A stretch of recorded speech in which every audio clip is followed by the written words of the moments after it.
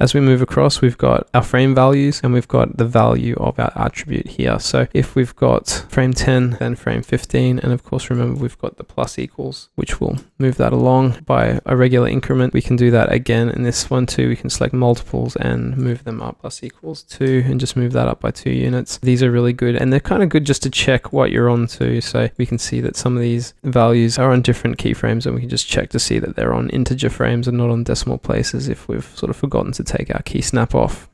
As we're moving across, this is just frame all, and this guy here will frame to the range slider. So that will just frame to 1 to 120, or in this case 1 to 200, or in this case down here. So that's quite a handy one. This one will just center the time in the middle, so we can go into there and it's just in the middle. Now we could come right up, and we can now come over to here and then hit this button that will just frame that, put it in the center. Pretty easy. And next we're on to tangents, so I'll leave this for the next video and we can see how all the tangent types work.